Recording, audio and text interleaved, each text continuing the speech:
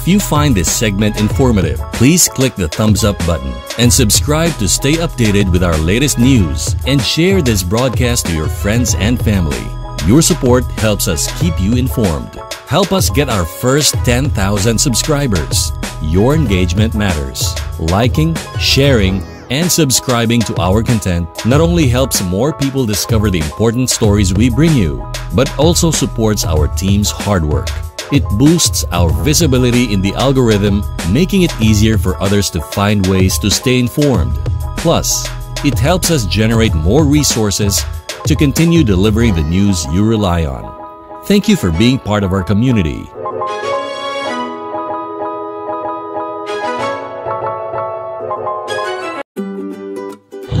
Good morning, good morning, good morning, good morning, guys. Okay, we are here now introducing our dish for today. It's lauoy in Bisaya. In English, it's vegetable soup.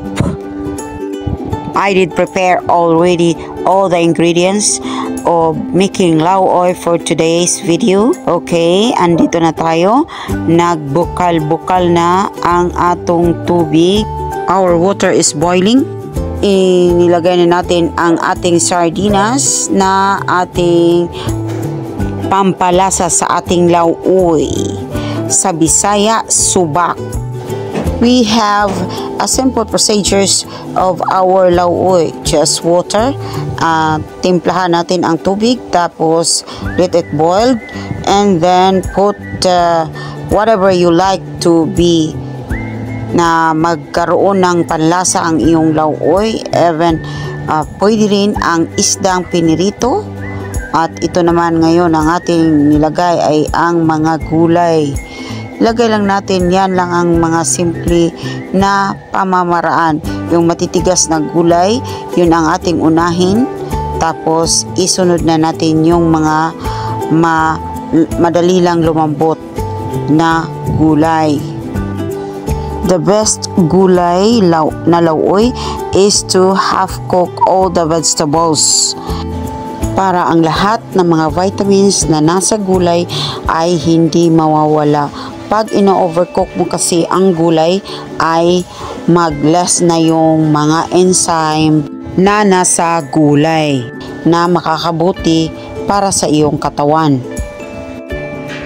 Medyo luto na yung mga matitigas na gulay.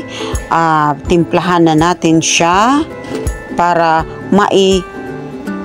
lagay na natin ang ating iba pang mga malalambot na gulay. Pakuluan muna natin para ma-absorb yung ating nilagay na panlasa doon sa gulay. Tikman natin ang lasa. Okay na siya. Bahagyang pakuluan at ilagay na natin ang iba pang malambot na gulay. Ayan, ang kalabasa ay half cook na. Malapit na pala siyang mag half cook. Kaya ilagay na natin ang ating iba pang gulay, ang talong at ang okra at ang sikwa.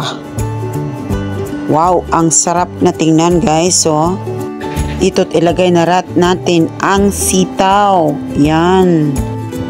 Yang white circle na pagkahiwa, guys, is yan ang sikwa. Yan ang nagpapabango sa ating gulay na lauoy. We are all done putting all the hard vegetable and the medium hard vegetables and let it boil again. And so after that, we can add the green leafy vegetables. FYI, this is one of the favorite gulay of the Visayan Filipino. It's the time now to have a look.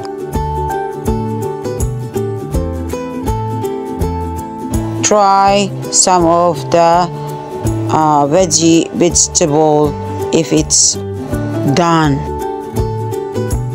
Now it's time to put the green leafy vegetables and lemongrass, which is tanglad in Bisaya.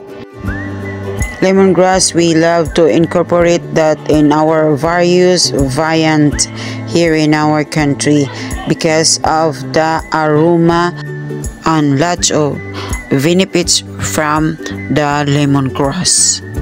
It will give you the good circulation of the blood. If you want to know more about the benefits of the lemongrass, you can Google it. Now our vegetable soup is already done. It's time to put that in our table, guys. As you can see, our table, there is a durian. It is given to us by Geraldine Parcon, one of our team in Pinoy Rab YouTube channel in Davao City. Okay guys, thank you for watching. I am inviting you to please like, comment, share, and subscribe and press the bell button for sa mga bagong kaganapan sa channel na ito. Maraming salamat po sa inyong panunood.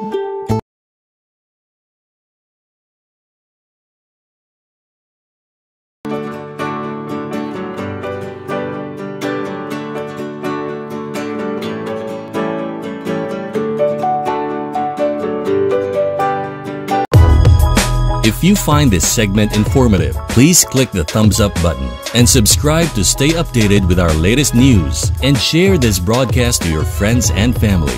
Your support helps us keep you informed. Help us get our first 10,000 subscribers. Your engagement matters. Liking, sharing, and subscribing to our content not only helps more people discover the important stories we bring you, but also supports our team's hard work. It boosts our visibility in the algorithm, making it easier for others to find ways to stay informed. Plus, it helps us generate more resources to continue delivering the news you rely on. Thank you for being part of our community.